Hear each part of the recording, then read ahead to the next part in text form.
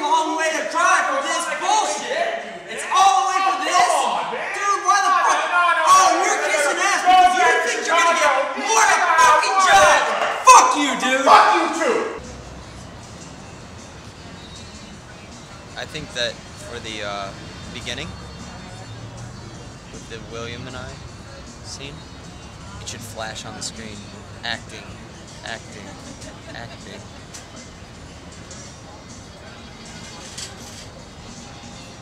Because that's what it is. That's a long way to cry for this bullshit. It's all the way for this? Dude, why the fuck? Oh, you're kissing ass because you think you're gonna get more of a fucking job. Fuck you, dude. It started really, really well with a pretty solid team of people and a copywriter and a really good script that I think would have. Every idea we've had has been very good. The first concept was a mockumentary, obviously, about a team of Foley operators, guys that make post-production sound effects, and they do it all with their mouths. You know, these guys kick down a door, and instead of door breaking, it's firefight takes place. Bam. The guy who's doing the sound effects is asking ridiculous questions like, well, how thick is the door? And is it walnut or cherry? Is this door hickory? But he's still just going. We started trying to film with a few too many beers, and it was a train wreck. Oh!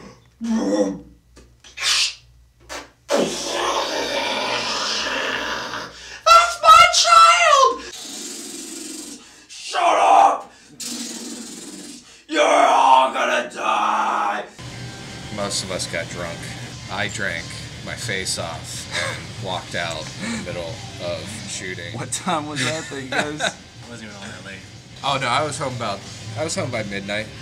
Tim left last night, and I just assumed he was gone forever. So we're like, we might as well do something. Came back the next morning today. We came up with another pretty sweet idea. Yep. This ended up Yeah, in the morning, somebody gave up on the Foley concept and went with a more streamlined approach. I think it was Tim's idea. Basically, I woke up this morning feeling like somebody kicked me in the dick and felt bad.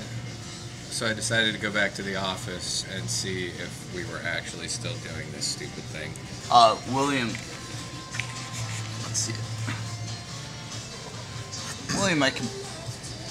You're just so black. Yeah, I can't see it's you. like black, man. It's all right.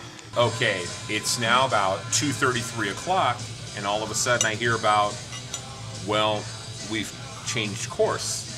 So I'm thinking, okay, well, okay, that's all right. That's pretty standard. So we came up with another super ambitious idea because that would solve everything. Your involvement in this? I started explaining this before, but then I got cut off. So then I hear that the guys stayed up late last night. No, they didn't go nowhere. Then today they had another idea. The idea is these guys that are like men in black that control accidents. Every time you get a paper cut or get stuck at a red light when you're in a hurry or step in gum, Yeah. it's these guys sort of nudging you in that direction. We've been making accidents. Accident scenarios. Yeah, I mean, which were like really silly things like people stepping on condoms. Did you see the setup? I haven't. Well, the screens. Yeah. Yes. Yeah, because that was going to be the headquarter. Yeah, station. yeah. Yes. And I walked in and I was like, fuck, we're in trouble, man. Make sure Club KK Tricks gets in there. Yeah. Maybe since I'm a writer, I could throw some lines in, and I had some pretty good ones. It was am I playing God? No, maybe Zeus.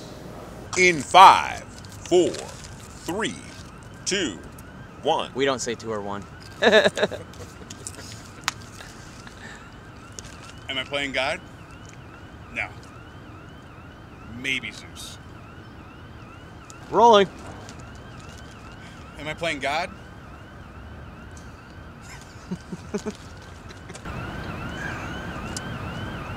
Am I playing God? No. Maybe Zeus.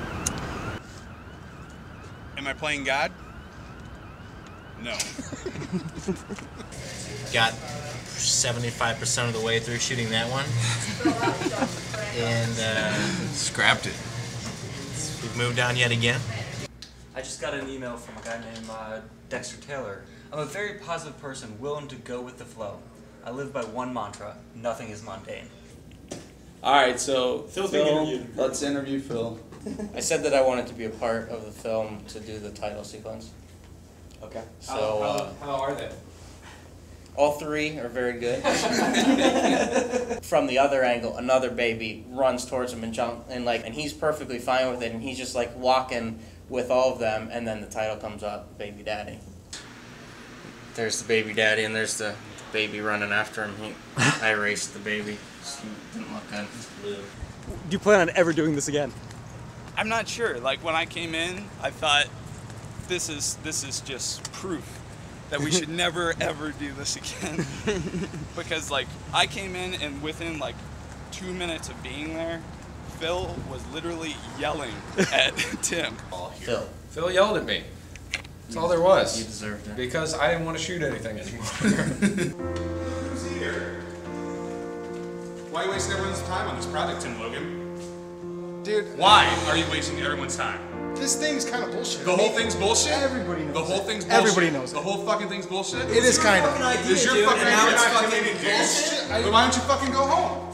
Yeah, somebody was like, they were like, what's this 48-hour film fest? I'm like, whatever, a bunch of guys get together for the weekend, come up with an idea for a movie, end up hating each other by Monday. That's pretty much how it goes.